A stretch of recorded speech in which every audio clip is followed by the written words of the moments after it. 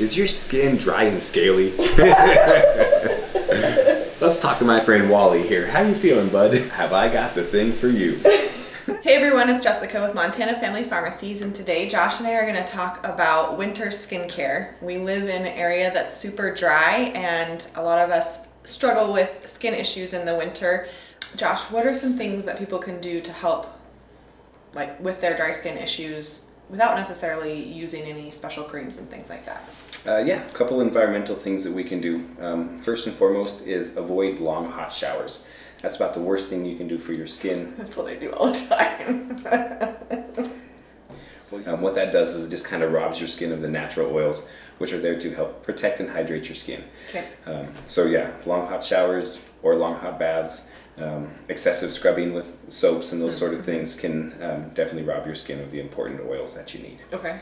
Another thing that's really good to do is oftentimes the air is a lot drier in the winter, and we got our heaters running in the house, so it's a lot drier environment. So run a humidifier in your house, run it in your bedroom at night, that sort of thing.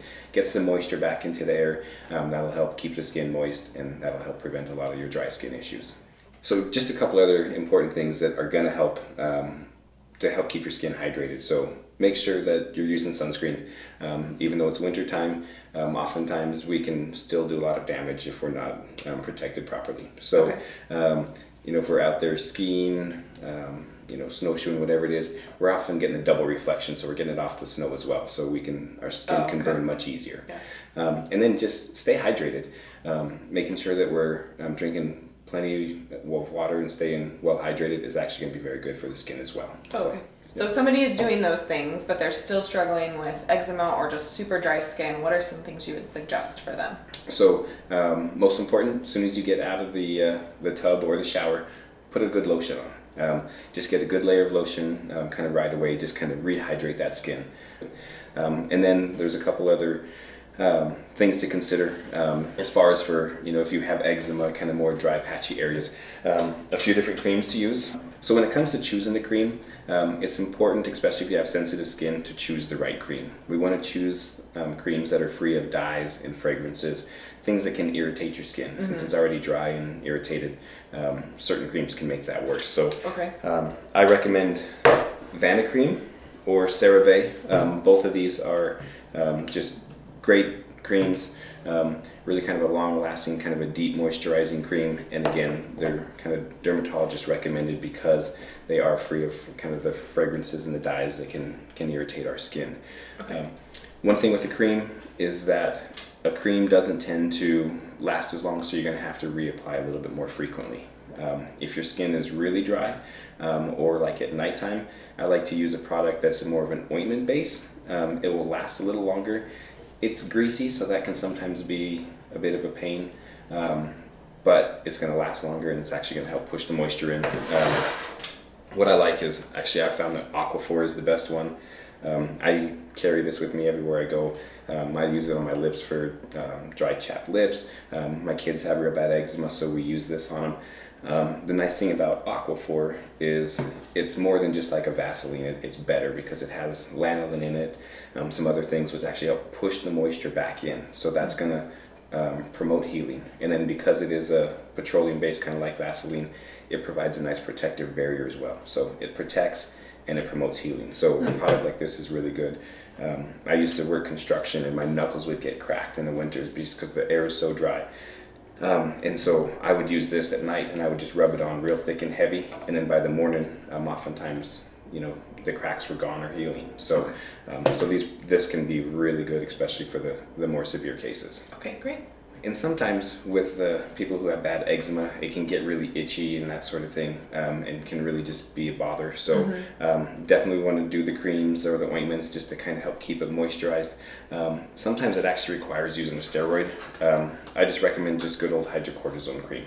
Okay. Hydrocortisone is just a real mild steroid, but it helps take down the inflammation. So it'll help kind of knock out the itch, get the inflammation down, which is actually going to allow and promote the healing faster. So hydrocortisone is good to use. The thing that we will need to remember with steroids is we need to try to avoid prolonged use. If we use steroids for, usually I like to say 7 days on and then 7 days off. It can prolonged use can cause like a mild thinning of the skin. So we don't need to go down that path, okay? But it's definitely a great option, especially if the rash is really itchy, okay? A couple other things just to consider. So I know we talked about a humidifier. I like the Cool Mist humidifiers. Okay. Just great for wintertime conditions as well, just because puts the moisture back in the air, so it actually helps with, a lot of people will get dry nose or bloody noses in the winter as well. It kind of helps rehydrate the sinus bed, which actually helps prevent you from getting sick as well. Better able to catch viruses and bacteria in the air, as well as it'll help, if you do get sick, it'll help loosen things up in your sinuses and your lungs, as well as kind of hydrate your skin. Cool Mist I really like, just because they don't necessarily breed or harbor the bacteria in them. The warm humidifiers can sometimes have bacteria and be spitting that out into the air, so it's more important that you clean those regularly.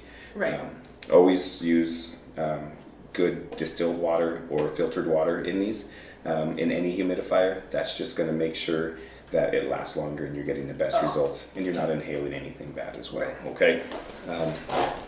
And then one last thing that can really be beneficial, vitamin D.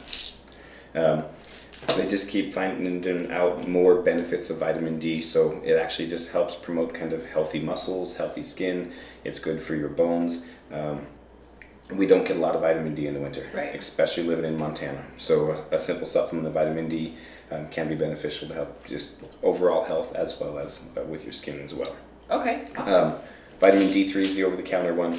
Just 1,000 IUs a day should be sufficient, and there's going to be multiple benefits from that. So, you want me to? So sometimes in the winter my scalp gets pretty dry. So what would you recommend for that? Actually, very, very common. Same thing, just due to the dry air, you know, your scalp will get dry. So with that, using a good shampoo like the Head and Shoulders, the Clinical Strength, one of the ones with like the selenium sulfide, those tend to be the stronger, more potent ones. And just incorporating that into your weekly bathing cycle, so even just once or twice a week. Usually I suggest doing it for like 3 or 4 days. You'll see that you will typically clear up within that time frame.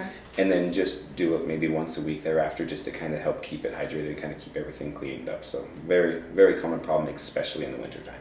Okay, so thanks to Josh for talking to us today about taking care of your skin in the winter. You can visit with your local pharmacist about problems that you're facing with your skin and what they would recommend, and what products they have in their store. You can find your local pharmacy at montanafamilypharmacies.com.